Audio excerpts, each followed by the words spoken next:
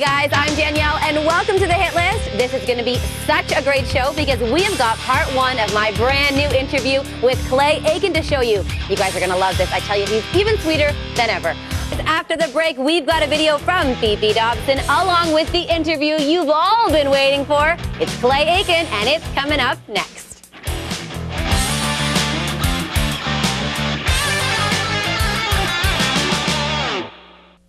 Okay, guys, after the break, we've got a brand new #1 video of the week. But first, as promised, here's part one of my new interview with Clay Aiken. Take a look. Interview of the week.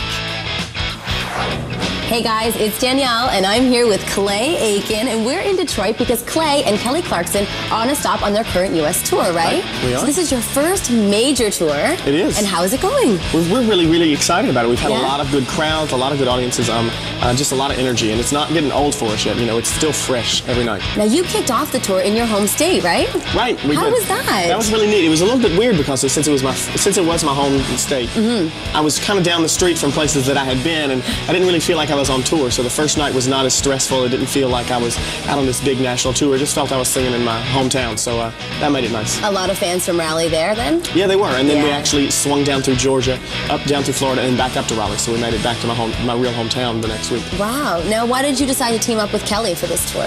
Actually, I got to give her the credit. She had the idea. She was she knew that we were both touring separately, and she just kind of thought, well, let's tour together. So she called me up and she said, what do you think about it?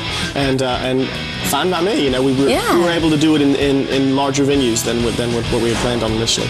Now, what's the show like then? Do you and Kelly do two separate shows? Do you perform together at all throughout the show? We do two separate shows, and it depends on what city we're in as to who closes. You know, we alternate who closes every night, and then at the very end of the show, the other person comes back out and sings a duet with whoever's closed. Now, what's it like being on the road together?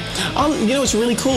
I've never really had anybody since I've been doing this, who I could be friends with who had been through everything that I've been through. Yeah. And so she's got a lot of the same experiences that I have been through, and so we've really become quick friends. We didn't know each other before the tour, and now we've become fast friends. So. Now, do you guys share a tour bus, or do you have separate buses for each other? We decided, you know, it saves money to share a bus, and we get to goof off on the bus, so we decided to share a bus. So That's awesome. Puffing it around the country together. Now, what is life on a tour bus together like?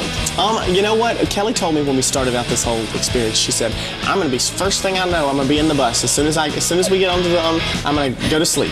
And I thought that she would be boring, but you know what? She's decided that she wanted to stay up, and we talk. I mean, we're the last two to go to sleep sometimes, so we talk and goof off, and I pick on her like a little sister, and she picks on me like a big brother, and so it's kind of funny. Aw, now what do you take on the road with you to make it feel like home then?